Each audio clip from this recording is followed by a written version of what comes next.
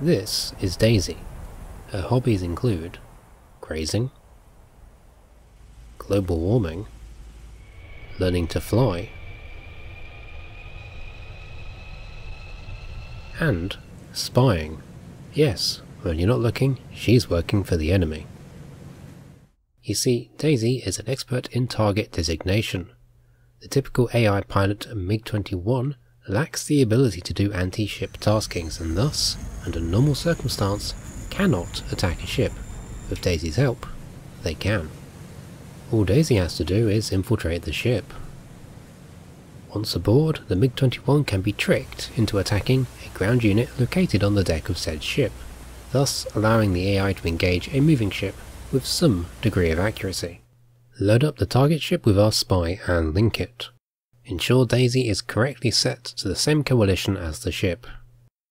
Select the MiG-21 and set CAS tasking. Selecting anti-ship will automatically select a valid airframe, not the MiG-21. Under Advanced, Waypoint Actions, set Attack Unit. Note that the ship cannot appear in this list of valid targets. With Daisy providing the target, we can now watch things play out.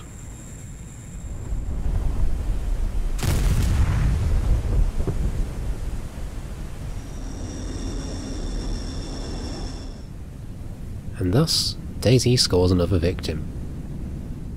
Always be on the lookout for suspicious personnel and animals around military equipment, and remember, never, under any circumstance, should you trust a cow.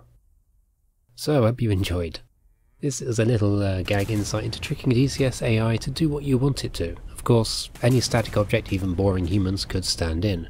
And ED, if you're listening, please, could we have all the roles for aircraft made accessible? DCS AI is like herding cats at the best of times. If you guys yourselves have any peculiar mission editing stories or workarounds, be sure to share them below. Take care.